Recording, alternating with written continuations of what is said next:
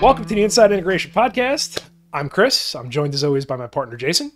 What's up, everybody? And today we are going to talk about a couple of different things. We're going to start out with Lightheaded a little bit. We're going to recap them a little bit. They're a new line that we are taking on in Pacific Northwest and Northern California.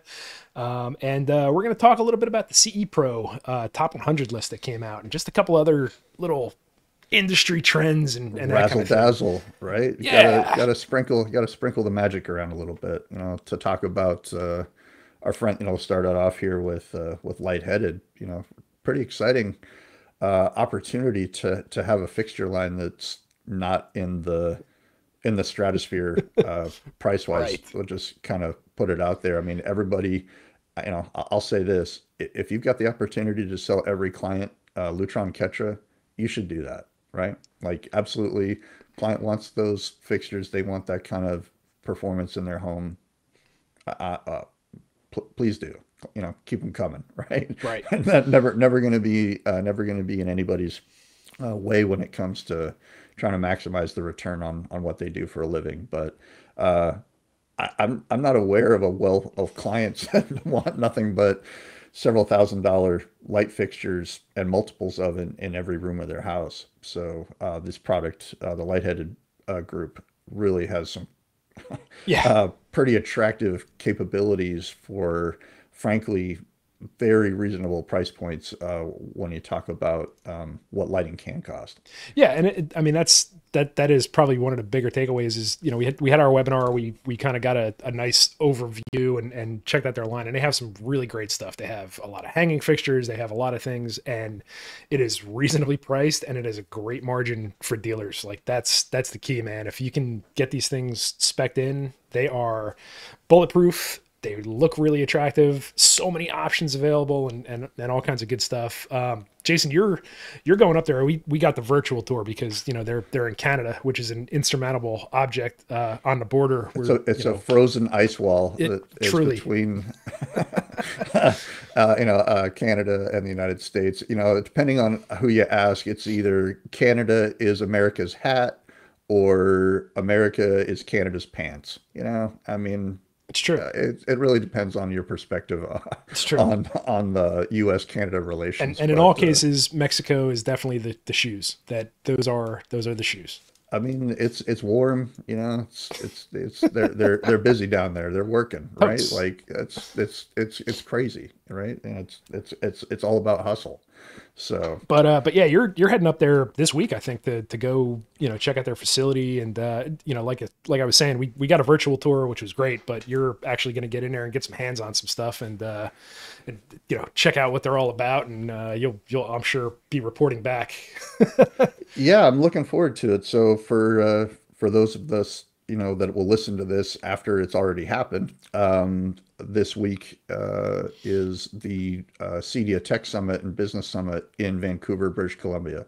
So due to my proximity of the Canadian border, all jokes aside, I'm just going to jet up there and have a look at that. And one of the anchor lines, I'll say, is Lightheaded. They're obviously going to be one of the people that'll be displaying product there. So my first chance to actually meet the team in person. But for those of us that don't know what we're talking about, if you check out lightheaded.com, it's a fixture line that's really well known in the specifier world.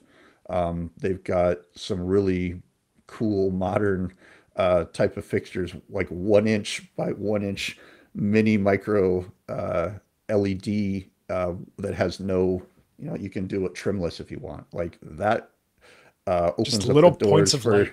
yeah, Beautiful. this little twinkle of light somewhere in the ceiling. So if those kinds of things excite you or excite some of your clients, these guys give you the option to get there and compete with higher end solutions. So you can bring those higher end finishes to your builders or to your clients that maybe aren't in the several deep 9-figure build on their house, for some of the folks that are maybe, sub 7 figures on their house. It gives you the ability to bring some higher end finishes into those spaces and blow things up, or excuse me, not blow things up, glow them up, right? We got to use the right There you go. vernacular here. There you go. Let's talk about Apply some in a lighting riz. sense. Some That's riz, as the right. kids might say. Though, yeah, sparkle, a little sparkle dust on it. There you go.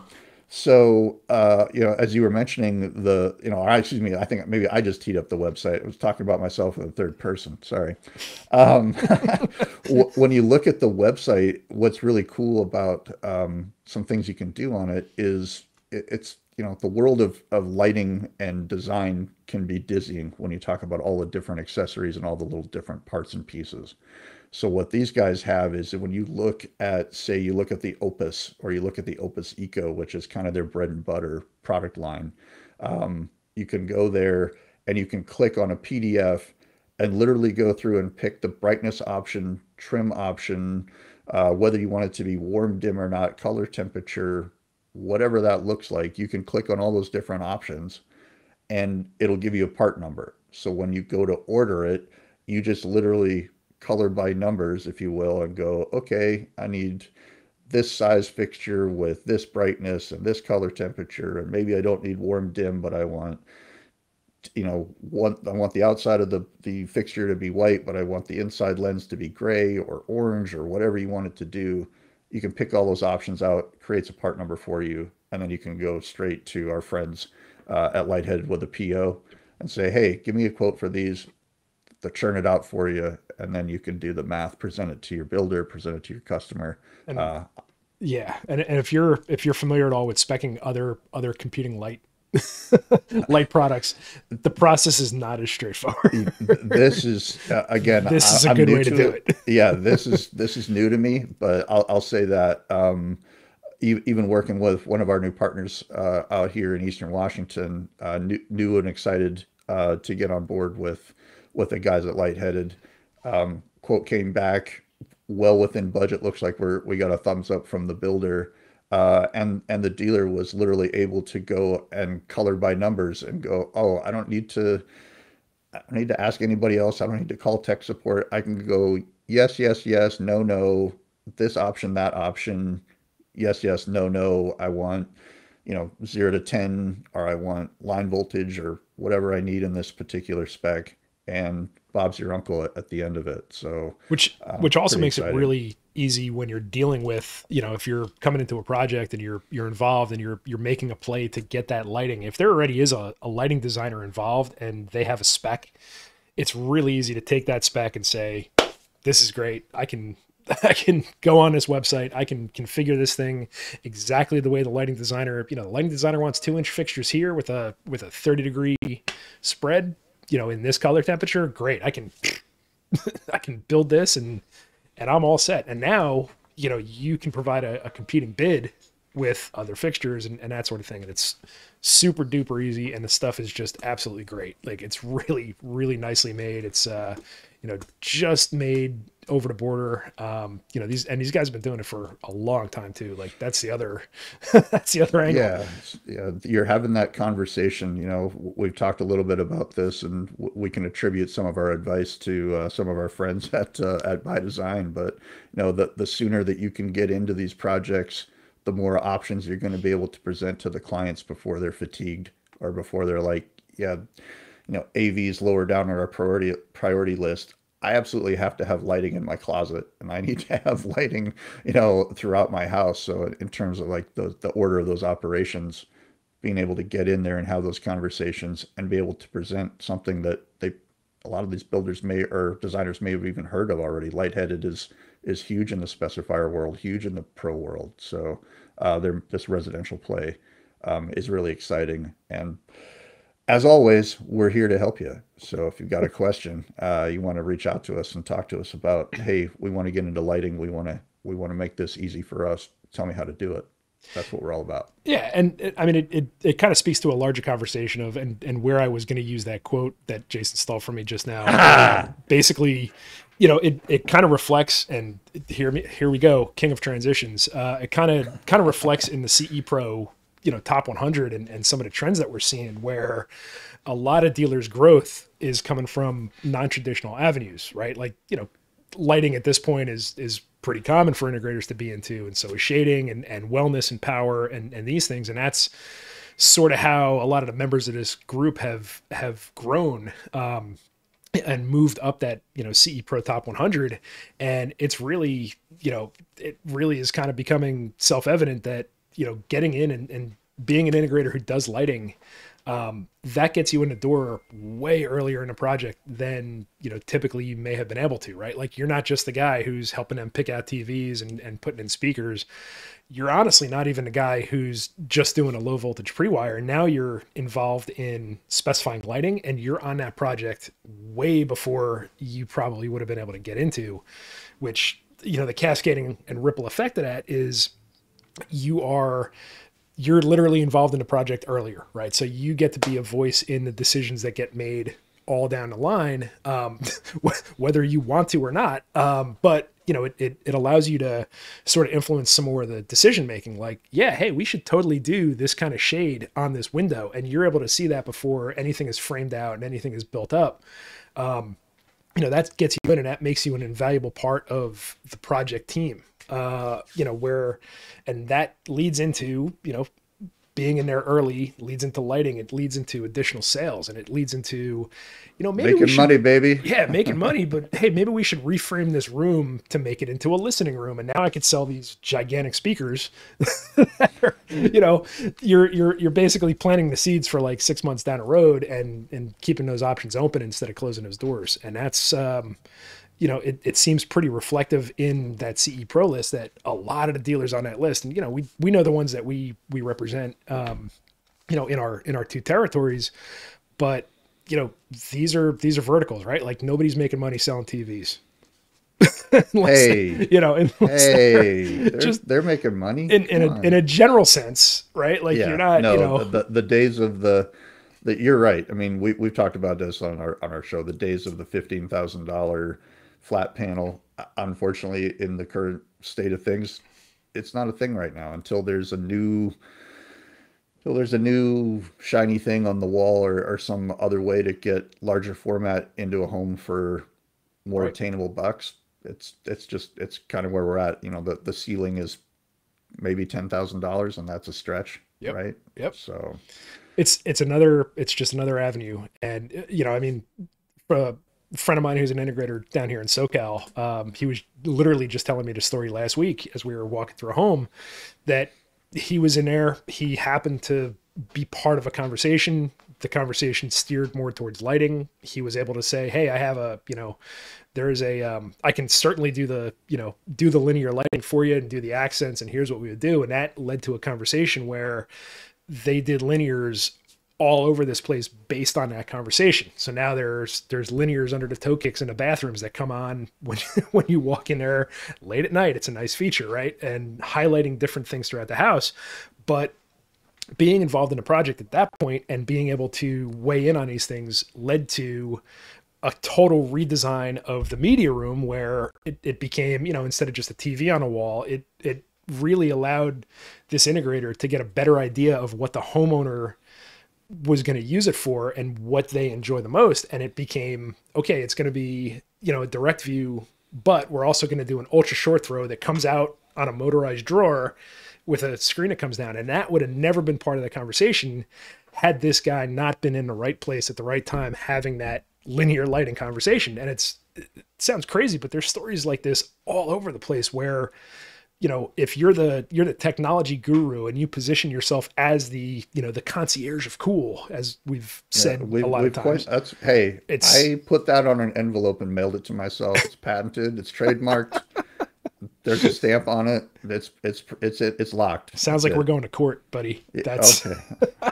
Well, I stole your quote, so that's what I get. But no, it all contributes, right? Like, any way that you can become a more valued part of that project team and part of that conversation, it just allows you to do so much more. It allows you to build a system that that you're capable of doing, and that is designed by you to fulfill the needs of your client. The more opportunities you have to know your client better, the more opportunities you have to build technology that fits their lifestyle and really becomes a valuable part of that project.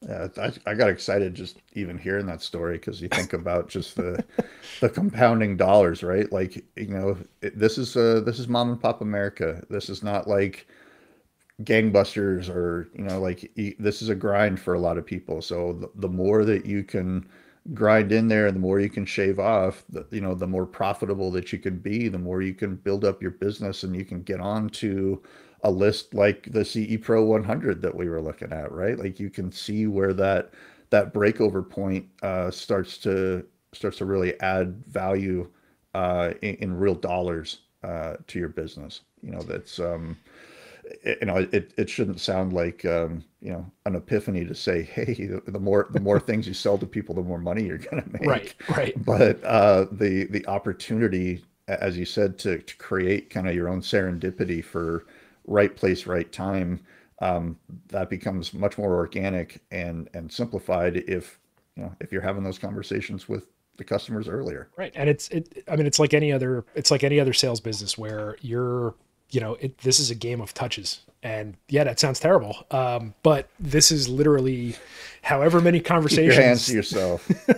however many conversations you can have to tell people what you're about. That's what's going to get more things into the project.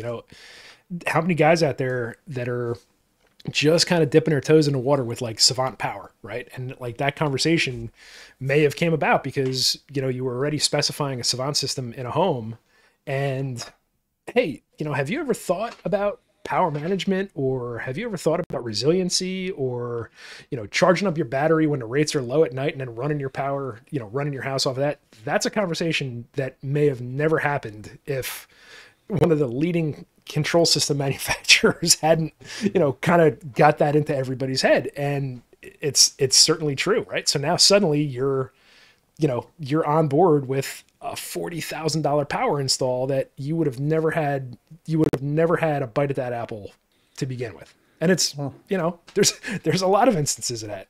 it just kind of points to the just broader trend of convergence, right? As much as it's order to disorder with entropy, you've got this natural convergence where up is down, left is right, and these companies are coming together and merging. We talked about this a little bit before, but things like Daisy Yeah. weren't really even a thing before January of this year, and now they're five companies deep with another round of over $10 million in funding from what I read in the news. Yeah. So I mean, they just got involved with the Shade Above up in San Francisco. So they're expanding their geographic footprint, they're expanding their offerings, and it's something that I think we're going to continue to see a lot of. There are a lot of these groups, like Bravus is another one. oh, They're huge. Yeah. Shout out to our friends at Daisy and at Bravas. We got some totally. friends over there. Yeah, and it's a good thing, right? We're all, this is the rising tide that lifts all the boats, and this is how we're going to go forward. And it relates to buying groups too. Same idea. Now you're part of a tribe, and Yeah, getting your oars in the water and rowing the same direction. Actually, just had a conversation with a dealer that we're working up with here in the Pacific Northwest. Joined one of the buying groups, and interesting immediately when we're talking about new lines and opportunities. He was gung ho about some and gung ho about some others, and then found out that one of the programs didn't align with what the group was doing, and that conversation was over. So it's very clear that there's some folks out here that are taking this seriously, and trying to maximize their return on those strategic decisions, right? That's a huge one. Kind of leads us to our list a little bit, and where the industry is as a whole in terms of dollars, according to the industry. I want to use the word rag, but that's not the right word, right? Like it's it's because a it's not a trade rag. publication, It's a sir. trade A trade publication. I'm publication. such a street idiot To be that I fair, can't. to be fair, Yeah, to actually give them the respect that they're due, because I know right? those people, but I would just say trade rag about car magazines or any of these other things. So that's just my parlance. It means I infer no disrespect by using those terms. So yes, trade publications like CEPro. Obviously, not everybody plays in that market, but to get into the top 100 now, I mean, it's a $1 million watermark to get over that line, to be counted on the list of integrators. And then when you talk about the business as a whole, it's clear that, maybe if you scrape out the ADTs of the world, um, the space is shrinking a little bit, right? It's moved more upmarket, and it's moved into a space that, is kind of new landscape for a lot of guys that weren't thinking that they were going to be a seven-figure concern, as a business annually, right? Or multiple, maybe eight-figure. There's some nine-figure guys on there, right? So there's some real money, some real stuff happening out there. But we're starting to see that, the cream rise to the top. Me and Gene, just to borrow borrow Woo! a phrase from an earlier conversation. It's I think it's just a broader trend line that we see, across the board in the economy and in the market that we're in right now. Well, and there is, to be clear, like there's spots for just about anybody who likes technology and wants to consider Oh, themselves a sure. custom integrator, right? Like you could go in and, there are plenty of guys who are just making a ton of dough doing Eero systems, or all they do is they roll in, and they'll do your network with Eero or Ubiquity if they're, so inclined, or whatever it is. And that's great too, right? Like it's good. We're establishing ourselves as a professional group, right? Like we're really trying to get into and be the fourth trade. And is it four, right? Plumbing, electrical, what's the third? What? Why am I totally drawing a blank on what our... Plumbing, electrical, HVAC, Yeah, right? yeah, thank you. Right. So, if we're that fourth trade and we're technology, Yeah, that's a great place for entertainment. us to be, Yeah, I'd rather be in the top three than the top four. So you want to move up to that electrical. You want to, I mean, Well, honestly, I think that's the target for a lot of these guys. Again, like, we just laid it out with convergence, right? When we look at the list of the guys that are on the top 100, a lot of those dudes are electrical contractors as well, or they've sure. got, Alarm guys, electrical guys. or Yep.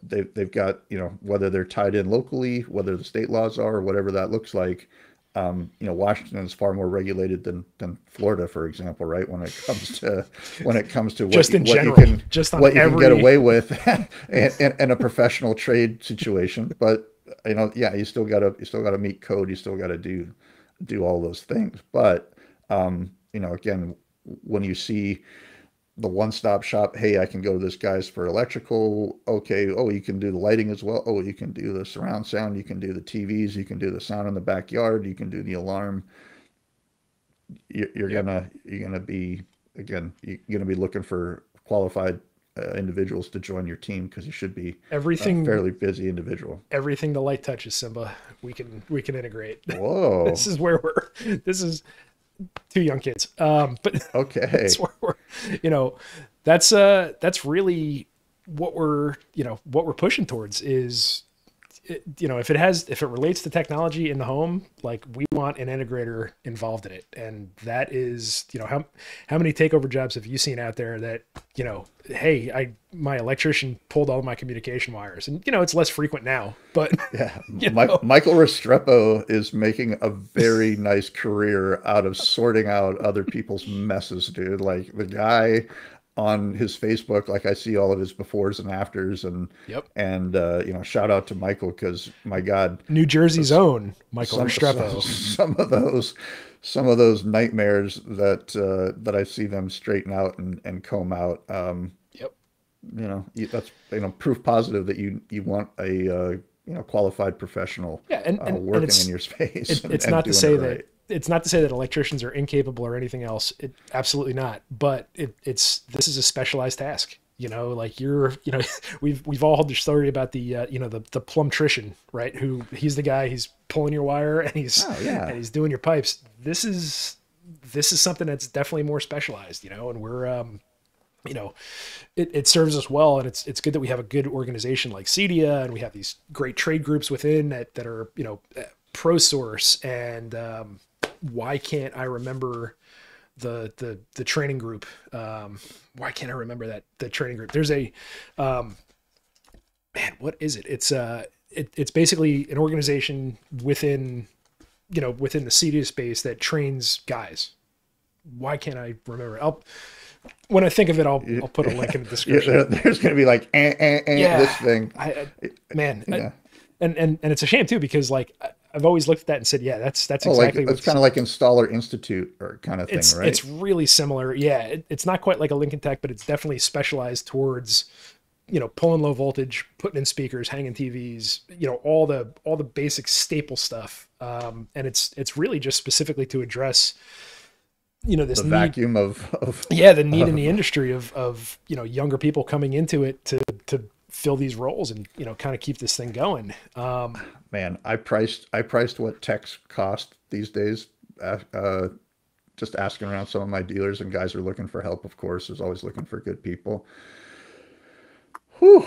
I thought that I was a pretty high flyer making 25 bucks an hour. And this, granted, this Right. is this is 2004, right? So this is not bad, right? Like 2004 money, 25 bucks an hour, sometimes 30 bucks an hour, whatever the job looked like. Okay, that's decent. How does 50 to $60 an hour sound for Yeah, my folks out there in the Pacific Northwest? we're into certified electrician numbers Well, I mean, the without the journeyman rate. well, in this state, you need to have that, right? So you need to get your hours in, and I guess one of the issues is kind of the flight. Like they'll come and work for a low voltage guy, rough in a bunch of houses to get their hours, and then they go and do something else. So I think what we've seen, at least here in Washington, is the guys that have been successful with wooing, people that are looking to get their electrical ticket and saying, hey, like, you don't need to be out there doing all, doing all the hard stuff. You could be Right. here, working on luxury homes and condos and working in a space that, not the average everyday, electrical gig. But of course, maybe they want to go on and do underwater welding or something that pays, hundreds of dollars an hour. I don't Right. know. I Right. know. I Work on an like, oil platform or yeah, something. I Sure. want my life to, maybe I'm just projecting that I'd like to have a fairly comfortable life without a whole lot of physical intervention if I can help Right. it. I prefer to keep my carcinogens at the minimum and 100%. the risk of death at the minimum as well. I've got my layer. If I was a tree and you were counting the rings on the inside of me, there's a fiberglass ring. There's an era inside of me that's resin and Yeah. dust and like Florida attics in oh August yeah, oh for sure. come on, yeah, blowing insulation, all the good stuff. All that good stuff. It's great. It's great. But yeah, and that's that kind of addresses and it was really, to bring it all back. I mean, it was really kind of encouraging to see the CEPro list and see that there is still growth happening, right? Like it was kind of dire there for a minute. A lot of people were kind of thinking the worst, but this industry is expanding, and man, we need So if people to you fill roles. Right. Well, and you look at the trend line, right? Like of course, the doom and gloom is, well, in 2022, we were at $7.7 billion or whatever, right? And then in 2023, it's down to 6.33 billion. Okay. Well, you still post COVID high. You got to really look at your metrics for 2017, 2018 to really talk about what reality probably actually is for this space and for our industry. And if we're even down at even down 18% or whatever the total is there, um, we had like a 20 something percent jump in our industry for, Yeah. 3 or 4 years in a row, year over year. Okay, guess what? Things are still pretty good on the whole. So, your perspective may be skewed on some of that, but it's clear there are some success stories out there. Again, to call out some of our friends here in the PNW, we've got Infinite Home Theater making the list. We've got our friends at Y Plants making almost the top 10 Yep.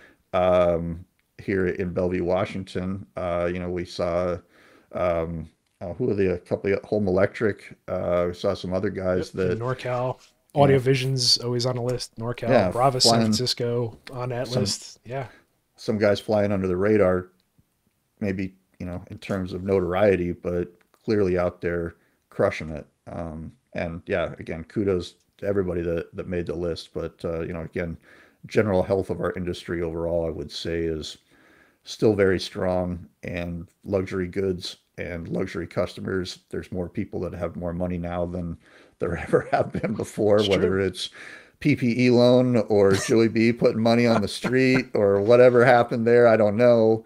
But regardless of that, the 5%, or excuse me, the 1% kind of swelled to the 5%. So there's a lot of opportunities out there to cater to those luxury customers, those luxury goods. And again, I think by and large, having a cool mix of gear, a cool set of offerings that you're confident in presenting will get you on that list, get you over that $1 million mark, and get you some more industry recognition, more notoriety. I was going to say infamy, but that's not the right it's not the right word there. Yeah, and it really is. It's about, if you love what you do, you never work a day in your life, right? And this is, It's not true. I've never worked harder for things that I loved. maybe I've just My had a life. string of all the wrong jobs, but Yeah. maybe that's where Wow. we are. But no, it's true though, right? Like if you're, to be the best in your class, to be that guy who is the technology guy on all the projects near you that are just high profile, it's a very dad thing to do, to kind of drive around and point out jobs that you've worked in. That's the old trade dad thing, right? Like you're driving around with your kids, it's like, oh yeah, hey, I worked in that house, hey kids, I worked in that house, I did this over here. When were you following me down the road? That's hey man, it's every one of us, does that dumb thing. It's great though, it's like, every time somebody famous is on the TV, and they're from New Jersey, I'm pointing out to my kids like, yeah, I worked in that dude's house or whatever. Like, Man, I thought I was going to feel better at the end of this podcast. Now I feel worse. yeah, this is not the therapy podcast. That's Oh, that's next. We're gonna do that one next. It's just AV therapy, and we all just piss and moan those are about everything. those are behind a paywall. Yeah, yeah, you got to pay for So that. It's we name names. right. We get we rough people up. It's crazy. But yeah, and that's these are this is where we are. Like we spend a lot of time on this thing. I mean, we're 23 episodes into this, and I don't think an episode has gone by that we haven't talked about branching out to different things, right? Like how many times can you talk about speakers and TVs? It's Sure. we're all into other things that we never thought we'd be into 10 years ago, and you know going well so far. Seems like that list is getting bigger and bigger. But yeah, so look forward to, it's probably about time to wrap this up anyway, right? Before we go Yeah. way off into the weeds. Yeah, well, yeah, before we actually record the Patreon episode. The pay Stay for, tuned for yeah, all the ways that your uh, favorite control system is just oh effed. no, Yeah. yeah, you don't want to deal with these guys. You want to deal with these guys, and here's why. Call this the strategy podcast. Anyway, No, no, we would never besmirch anybody on this podcast other than ourselves. certainly not. Certainly That's not. what it's Not all this about. podcast. No, that's again behind the paywall. It's totally fine. But yeah, that's where we're at. So Jason, you're heading up to Canada at the end of I'm this week. headed up to Canada. Going to be up there for a couple of days. Going to go to the the CEDIA Tech Summit and Business Summit thing in Vancouver, British Columbia. So it'll be interesting to see if there's any differences between how they hosted them in the United States versus what they're doing up there. Certainly the turnout. I'm hoping for some poutine, Yeah, more personally. poutine, I would imagine, is a difference. That's kind of where I'm homegrown up there, so I'm going to see what they've got. Maybe some ginger beef. Who knows? We'll see what they're all about, and then get the trip out to the factory to go meet with the guys at Lightheaded and see kind of firsthand what that looks like, and hopefully picking up some demo kits. That's Yeah, there kind you of go. my one-two punch. So here's my commitment to you. I will do my best to document, film, record, make some footage, make some hay out of what I do at Lightheaded. There you go. So, and obviously we will recap our impressions of the CEDIA Tech Summit in Vancouver, British Columbia. And when I say our, I mean mine, because you will just be looking at photos and I will have actually been there. It's true. It's true. I'm going to be looking at this and being like, wow, there are some attractive people in Canada. And, you know, yeah. All It's right. not a bad place to be. Well, again, thank you so much for joining us. And again, my name's Chris. This is Jayson. And please like and subscribe. Send us an email. Let us know what we could be doing differently or better. And again, thanks for joining us. Thanks, everybody. Take care.